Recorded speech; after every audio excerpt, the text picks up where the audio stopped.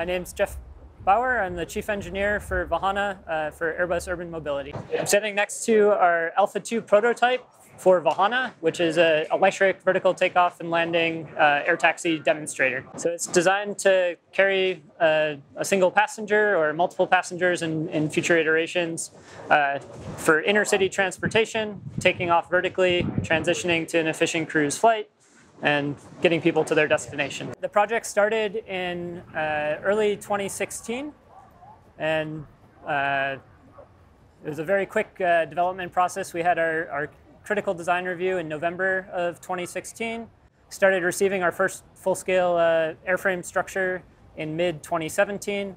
Vehicle started ground testing by the end of 2017, and our first flight was in early 2018.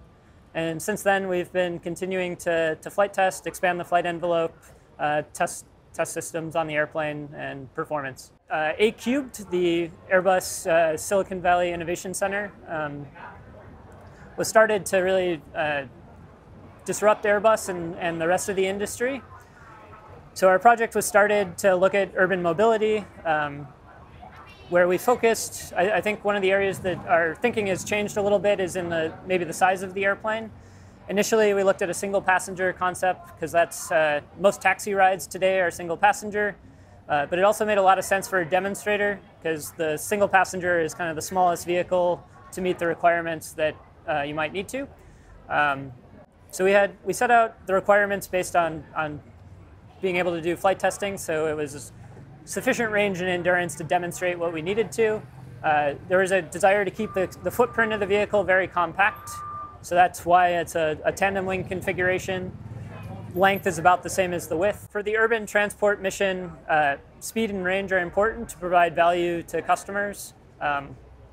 So that pretty much necessitates going to wing-borne flight to reach the lift-to-drag ratios that are needed to get the necessary range under battery power alone. So for these types of vehicles, you're pretty fixed in what your disc loading and your wing loading need to be efficient enough for battery-powered flight.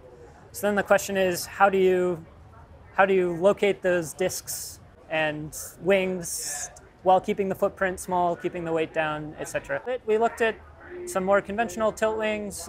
We've looked at lift plus cruise type configurations. So some of our thinking on this was informed by past projects that members on the team had worked on. When you're designing an airplane like this, you really have to converge all the systems at once. So given a payload requirement and a range requirement, you really need to iterate the size of the battery to meet that, and then the airframe is sized to hold all that, and it's an iterative process, and that's kind of where we ended up where we are now. This vehicle weighs about 725 kilograms or 1,600 pounds. It's about 1/3 batteries. So very similar to long-range commercial aircraft. The disc loading is very similar to a light helicopter. So it's maybe a medium helicopter. If I'm trying to remember off the top of my head, I think it's 50 kilograms per meter squared. We tried to focus on mostly off-the-shelf technology because we had a very fast development timeline. So we were trying not to push all the technologies to places that would take a long time. Our first flights were done with commercial off-the-shelf motors and inverters.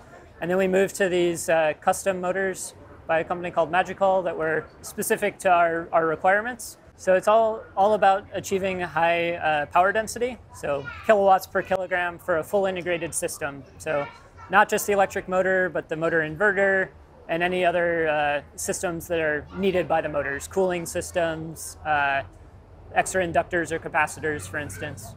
Speed was very important for this project, so we tried to execute quickly. So we leveraged a lot of vendors that were in the US that could do rapid prototyping. So the companies we worked with that are public, so there's Magical, who developed our electric motors. Airbus Defense and Space is one area we did work with Airbus. They built our battery packs. The composite airframe was designed by a company called Flighthouse Engineering in Portland and built by a company they work with called Composites Universal Group. So very rapid construction of the main airframe. So in the nose, one of the most prominent things you'll see first is the air data boom sticking out. And then below that, we have our sense and avoid system. So there's a high-resolution camera for detecting airborne obstacles in the flight path. You'll see a the uncovered radome. So there's a small radar there. And then underneath, there's a LiDAR that is used for evaluating the landing zone to see if there's any obstacles where the aircraft is landing. Then we have our canard, so forward wing, that has 4 electric motors on it, each with a variable pitch propeller. So the wing tilts and propellers can be actuated as well. And we have elevators on the canard, ailerons on the main wing. Then we have our cockpit, so concept with a actuated canopy. Skids, skid landing gear, so conventional like a helicopter. You'll notice there's pretty large fairings on the aft landing gear, and that's for the cruise handling qualities, so helps add some Dutch roll damping to the vehicle. Then our main wing in the back, which is very similar to the canard, so 4 motors and identical motors and propellers. The wing chord's a little bit bigger. And you'll note the winglets as well that help improve the cruise efficiency and also provide for good lateral directional stability and control. And ailerons on the rear surface. Batteries enter through the back of the vehicle, and they're kind of on the sides, on either side of the pilot. So Alpha 1, the first flight was in January 31st of 2018. So that was just a short hover flight. So all of the flight testing has followed a very dedicated and slow envelope expansion. So we started with simple hover flights, started then to do hover air taxis, so demonstrating yaw performance, low speed maneuvering. And then we've slowly expanded by tilting the wings farther and farther and going to higher speeds. A lot of flight control system testing, especially, so the transition maneuver, basically optimizing that. And then today we're continuing to do more performance testing and improving the transition maneuver. To date, all of our flight tests has occurred in Pendleton, Oregon. It's one of the FAA's designated test sites for UAS. We've conducted over 80 flights to date.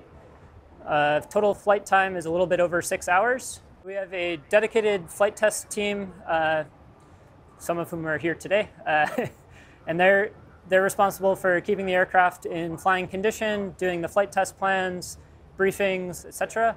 Then we have engineers in a bunch of different disciplines that are in the flight control room during flights, and they monitor critical parameters for their subsystems. So we have an avionics engineer, flight controls engineer, propulsion engineer, that monitor systems in real time. So in the flight control room, we have about 6 engineers, and overall the team's about 30. The test range is about 5 kilometers by 3 kilometers, so we have visual observers stationed to see it, so we don't need a chase. We've done a couple of flights with chase, either drones or helicopters. So most of the flights to date are up to about 10 minutes long, so 5 to 10 minutes for most of them. We've expanded all the way to cruise flight at 100 knots. So we've demonstrated our transition from hover to fully wing-borne cruise flight, and continuing to expand the envelope in terms of range endurance. We're restricted to, I want to say it's 700 feet altitude. So our certificate of authorization limits us in altitude and the extent of the range that we have to stay in. Design specification was to fly up to 5,000 foot pressure altitude and 95 F temperature. So I actually don't know the maximum temperature that we've flown at, but it's probably in the 90s. And we've flown in January when it's been around freezing. So it's demonstrated a pretty wide range there. We don't fly in active precipitation usually, and our wind limits aloft are on the order of 20 knots. So we'd like to think of it as we use the pitch angle of the propellers as a trim setting. And for the high bandwidth control, we use the electric motor, which are, torque on demand. We have very high bandwidth control. So they're RPM controlled at a given airspeed, but the pitch changes as we change airspeed and as the wings tilt. So those are all scheduled with the wing tilt angles. So it's capable of a transition more or less in this attitude. Most of our flight tests to date, if you see the videos, you'll note it pitches over quite a bit at first, so we're working on improving that. But it's really a matter of when you start the wing tilt. The most difficult axis to control in hover is the yaw axis. And we really have three main means of controlling the yaw. So the first is the torque of the electric motors. So just how most drones today fly, they change the speed of the motors rotating different directions. We also have our control surfaces that lie in the propeller wakes, and we can get a fair amount of control authority from that. And then in hover, our wings are not perfectly vertical, but they're angled out a little bit. So the thrust from the propellers also creates a yawing moment. So combining all of those together, we have a piece of software that we call our control allocation that determines how to optimally use all of the actuators to get the most authority for the vehicle. It can glide when it's in this configuration. It's not capable of auto rotation. The rotors don't have enough inertia to enable that. The redundancies really come from the multiple motors, multiple batteries, and how they're interconnected, and yeah, all work together. Fewest number of motors it can fly on, and it is capable of flying on 6 motors. I think the biggest difference is if these are going to be carrying, or when these are carrying passengers, safety is paramount. So we really need to demonstrate the reliability and redundancies of the vehicle, build a safety case just like we do in commercial aviation today. We have a single motor test stand in Santa Clara. All of the vehicle ground testing has occurred up in Pendleton.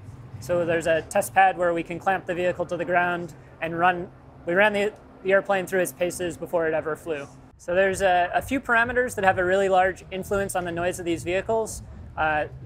They're primarily the disc loading, so how much weight per unit area of the propeller discs, the tip speed of the propellers, so the closer they get to the speed of sound, a lot louder they are.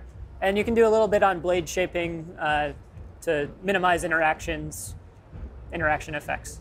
Similar to a drone in hover, and then in cruise flight, it's very, very quiet. So the electric motors are almost silent compared to an internal combustion or turbine engine. So there's really the possibility for these vehicles to be extraordinarily quiet. We're Airbus Urban Mobility, but we're still housed at A3. So we work very closely with our colleagues at A3, and we technically report to the Urban Mobility division. So there's lots of interesting areas to work on for these vehicles. So we're always looking for flight controls engineers, aerodynamicists, aeroacoustics is very important. People with experience on electric motors, so electric motors and batteries. Then there's some of the more traditional aerospace structures and composites, flight testing. So it's like any other aerospace company or project. We really need a diverse background. So A3 still exists. So it's the innovation center for Airbus in Silicon Valley. So we host projects that are kind of advanced development projects for the company. And there's been a host of them that have graduated, as we say, to move on to work with the rest of Airbus. So there's a helicopter ride-sharing company called VOOM that started in A3. So today you can book a helicopter ride in Mexico City or Sao Paulo on an app. There's a program we had called Altascope that is now called Airbus UTM. So they're working on unmanned traffic management and eventually traffic management for vehicles like these. And there's been a number of others, but it's been a good evolution. So early on, we had a mandate to run very fast to make this project happen quickly. So we were insulated from Airbus where we needed to be, but we still had design reviews with experts from all of the divisions that proved very helpful. So we were glad to be part of the Airbus family at that point.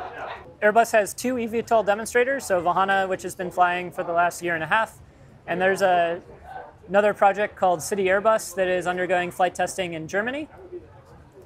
And for the last few months, we've been working very closely with our colleagues from City Airbus and others within Airbus to it's called our vehicle convergence team to start planning the next production vehicle for Airbus.